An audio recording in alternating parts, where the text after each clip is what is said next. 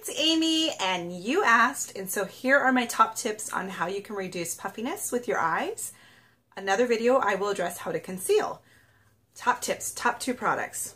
Uplift Beauty Serum, which is in a new packaging, and the rose water. In the morning, what I do is after I wash my face, I just spritz a little bit more around my eyes, and I wake up every morning, my eyes are super puffy. And this really helps to reduce some of that. And then you go ahead and I put just a small amount of the Uplift, and you don't want too much because I'm going to be putting makeup on.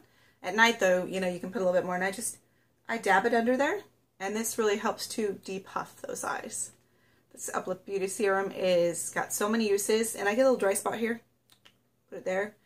And also I get a little dry spot there, so I can put a little bit there. So that helps to depuff your eyes. And another top tip, you can take the rose water, you can put a little bit in a bowl, put some cotton balls in there, and apply it around your eyes for 10 minutes, and that should help as well. So that's going to help with some of the puffiness. Now, if that doesn't get rid of all the dark circles, I have another video coming up that will share on how you can conceal that. All right, thank you.